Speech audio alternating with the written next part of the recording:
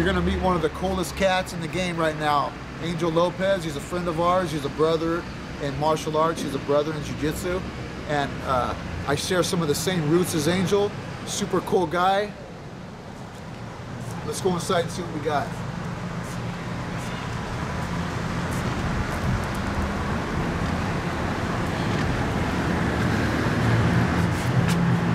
Welcome to Halo Jiu-Jitsu, guys. Come on in. All right, guys, we're back. This is episode 5, Inside the Dojo. Tom Owens from MMA Fight Pass. We got Archie Tovar behind the camera running the show.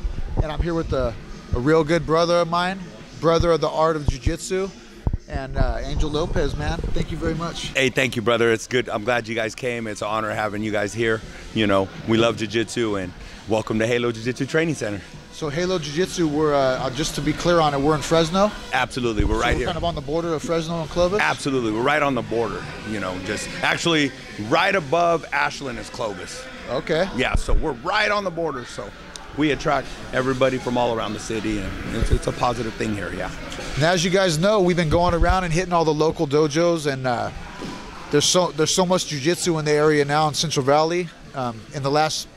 What I've seen in the last 15 years, it's went from a couple little spots, a couple garages, and maybe one dojo in the whole area to just a ton of jiu-jitsu now. But not everybody is doing it legit like this. Like I like to say it a lot, like some people play jiu-jitsu and some people live jiu-jitsu. This man right here is actually living jiu-jitsu. And you've turned this into a lifestyle, man. Absolutely, it's a lifestyle. All I do when I go home is like, I make sure this place is taken care of. I got enough instructors to teach the classes if I'm not teaching the classes as well, because I do teach as well, of course. You know, I'm the head professor here.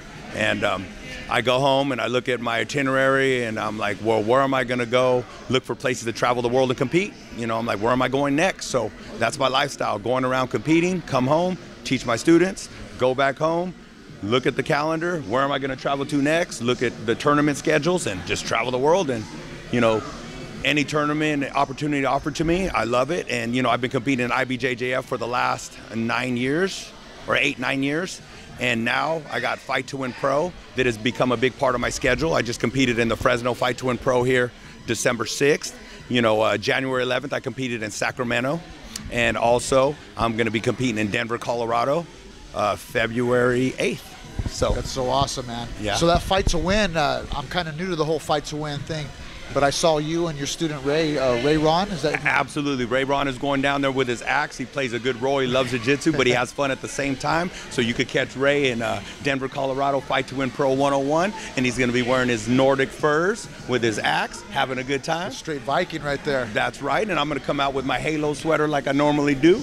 Just the old school rough, rugged, and raw Halo sweater. Now you've been training for how many years, brother? I've been doing jiu-jitsu for right at,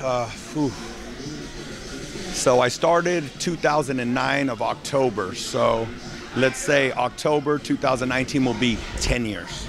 Now, is jiu-jitsu the first martial art that you got involved with? Actually, yes. I mean, we opened up the MMA camp, but I was just a wrestler, out of shape wrestler. Let's open this up. Let's have some fun. Everybody wanted to fight, you know. So we were all training to fight. Speedy walks in the gym, which is my professor, and Mauricio Tinguia as well.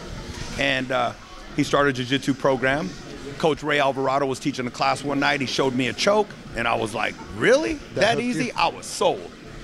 So I tried jiu-jitsu. So Luis was your first instructor? Absolutely. Oh, yeah, right. So, you know, Luis they're the one. Speedy Gonzalez. Absolutely. Tinguia's first black belt, him and Mike Brown in America. So, you know, me being Speedy's first black belt in America, you know, was pretty amazing. I'm a Tinguia black belt.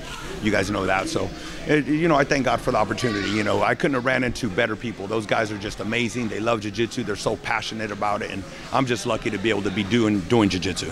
Yeah, and man, under Luis, I just call him Luis Gonzalez, but a lot of you might know him as Speedy.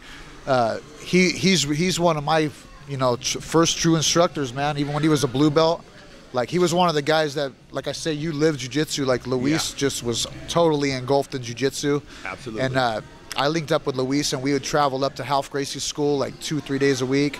And then later on, Half brought Tinguina down, and Luis, you know, he liked Tinguina's style, and then he decided just to go under him, and I did as well. And yeah, Luis Gonzalez, super legit. And I know if you got your black belt from Luis, that you definitely earned it. Like he's not giving any belts away. Not even. I fought my heart out for it. I mean, you know, as a purple belt, you know, in the IBJJF, I already had over like, what, 23 medals. And then as a brown belt, I had 32. So, you know, and that was tournament 70 when I finally got my black belt. So I've already done 35 tournaments as a black belt.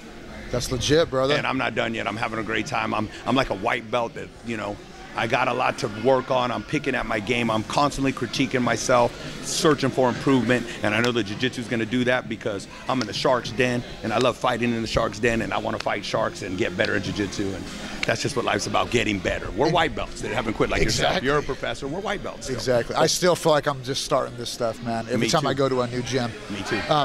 Me too. What was it like? About what point in your jiu-jitsu career did you decide that you wanted to open up a place like this? Well, you know, when we opened up Fresno Kickboxing Academy back in 2008. That's what it was. We were talking about that on the way over. Absolutely. Me and Gabe Martin. You know, he's the one that sparked my mind to, you know, open up the gym with him as well. He's the one that created everything. Let's start it and everything. And I was his partner. And, you know, we were a solid team together. And now it's just me solely. And he's a great guy, and I thank him for that opportunity for even sparking in my brain. And now here I am doing Halo Jiu-Jitsu full time. And wow, life can't get no better. This is all you do for a living? Well, actually, I own an air conditioning company. I own Central California Air. I've owned that since 2000. So I am a contractor, but I am so busy here where I can't really get behind the Carhartt overalls like I like to wear. And you know, I like to turn screwdrivers. I like to work. I'm not a lazy person. So, you know, this keeps me very active. So thank God for jiu-jitsu. You know? Thank God for jiu-jitsu, that's for sure. That's it, dude. Well, man, you have a beautiful academy here, bro. I really like what I'm seeing right here. Thank you, man. We'll talk with you a little more. Okay. We want to get some of the kids class going and maybe get some rolls on the mat here. Absolutely. And just enjoy this time while we're here, man. Man, I really thank you for letting us come, dude. Always, really brother. Appreciate Much love, brother. Always. Yes. Yes. All right, so this interview will continue, my friends.